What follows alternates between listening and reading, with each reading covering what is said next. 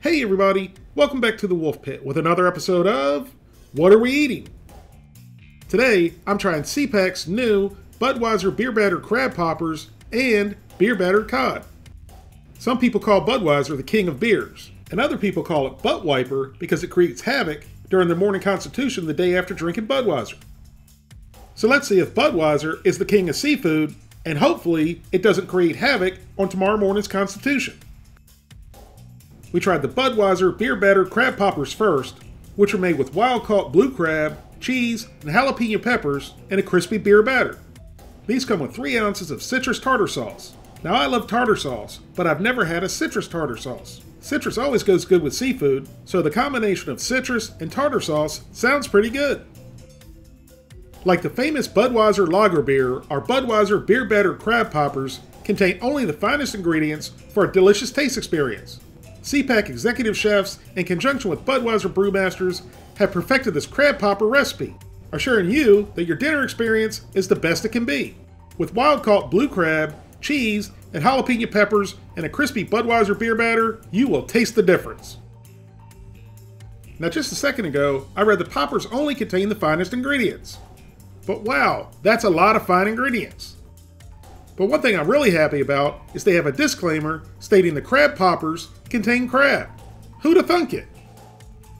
There's 3 5-piece servings per box. Each serving has 260 calories, 17 grams of total fat, 5 grams of saturated fat, no trans fat, 35 milligrams of cholesterol, 610 milligrams of sodium, 21 grams of carbohydrates, 1 gram of fiber, 3 grams of sugars, and 7 grams of protein.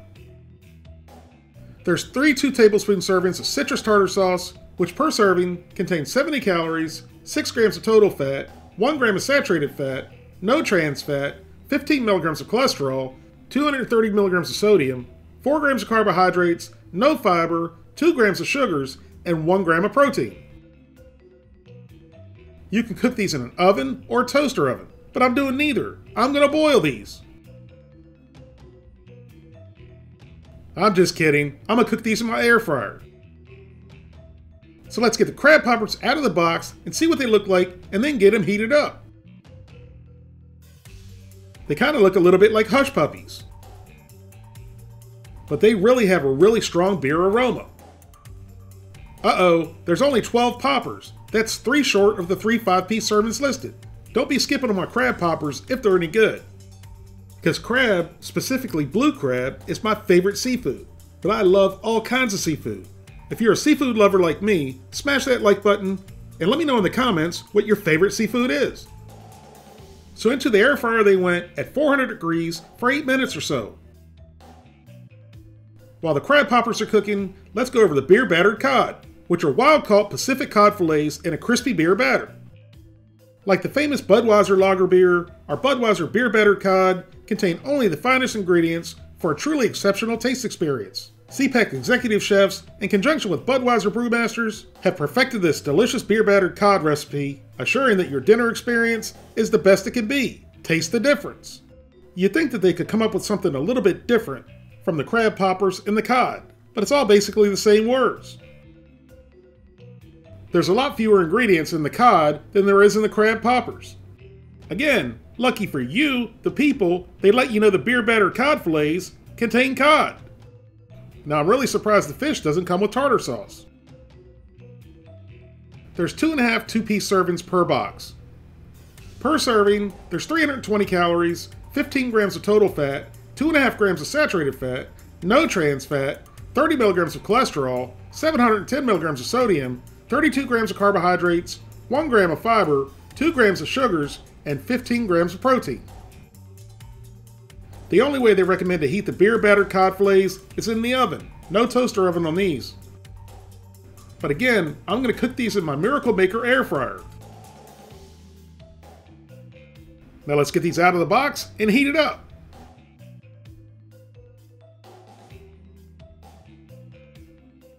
Now the poppers, they had fewer poppers than what was listed on the box. But now the beer battered cod fillets have more. These beer battered cod fillets look just like normal frozen beer battered fillets. But just like with the crab poppers, they have a really strong beer aroma. So into the fryer they went for 15 minutes or so at 400 degrees.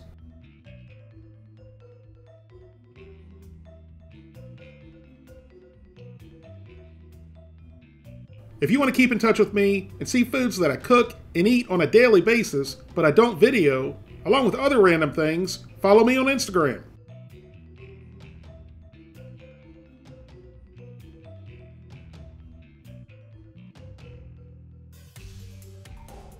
After cooking for 10 minutes at 400 degrees, our SeaPak Budweiser beer battered crab poppers are ready. And as they cooked, the smell of beer got stronger and stronger. And I love beer, but somebody that's not too fond of beer, this might be overpowering. But we won't really know until we taste them. So here they are, all plated up with the citrus tartar sauce. And it's actually not a bad looking plate of food, to be honest. I was hoping they tasted as good as they looked. Now a lot of you have been asking, where's the plasticine? Well, let me introduce the new and improved, state-of-the-art, see-through fork-a-sous, or should I call it a see-through-a-sous? The new see-through plasticine and spoon-a-sous will be out soon. Just look at how easily the newly designed see-through fork-a-sous penetrates the beer battered crab poppers. Amazing! The batter actually looks really good on these, but again, the beer aroma is really strong. So into my face hole it went. The taste and texture were immediately familiar, and I instantly knew what it tasted like. They tasted exactly like the cheap, overly bread-filled calabash-style deviled crabs. Do you know what I mean? The kind you get at a seafood buffet down in Myrtle Beach? Very, very bready, with very little crab flavor, but surprisingly enough, they had little to no beer flavor. From the aroma these put off, I was really expecting an overpowering beer flavor. But like I said, there was little to no beer flavor at all. But they did have a nice spice to them from the jalapeno pepper. We stabbed another one, and again, it looks very good on the outside. And they definitely looked better than they tasted. We gave it a dip in the citrus tartar sauce to see if it helped them out some. I was absolutely not a fan of the citrus tartar sauce. I would definitely rename these Budweiser beer battered crab poppers to beer battered devil crab poppers.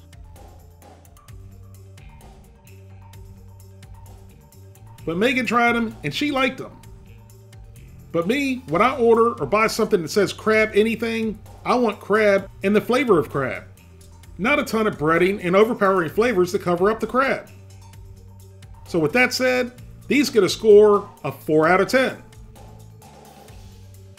After 15 minutes at 400 degrees, the SeaPak Budweiser beer battered cod fillets are ready, and again, the beer aroma is almost overpowering, and I love beer. So to someone who doesn't love beer, this could be overwhelming. Like I said before, I was surprised the fish didn't come with tartar sauce.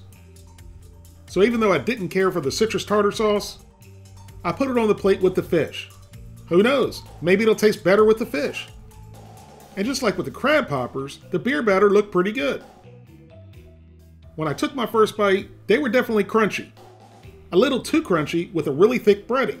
It wasn't that nice light airy batter you normally get with beer battered fish. You can see here how thick the breading was. But surprisingly again, there was really no beer flavor. The fish was very firm, somewhat dry, and gritty. I figured it couldn't hurt, so I tried the cod with the citrus tartar sauce. But unfortunately, it didn't help at all, and I realized the citrus tartar sauce is more like just a citrus mayonnaise.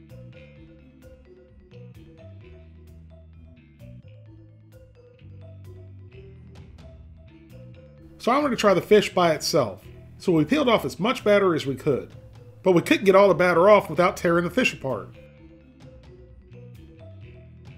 But now you can easily see how dry the fish was. These were very bland. The fish was dry and gritty. I think it had too much breading. And just overall, it wasn't good. Honestly, I think Gordon's beer battered fish is so much better. So with that said, I'm giving SeaPak's Budweiser beer battered cod a 3 out of 10. If you'd like to help support the Wolf Pit, consider being a patron. You can pledge as little as $1 a month. That's only $12 for the whole year. Or you can pledge more. That's up to you. Either way, Every little bit's appreciated and helps me produce more high-quality videos more often for you, the people. Thank you all very much for watching. Please don't forget to like this video and subscribe, and I'll see you soon.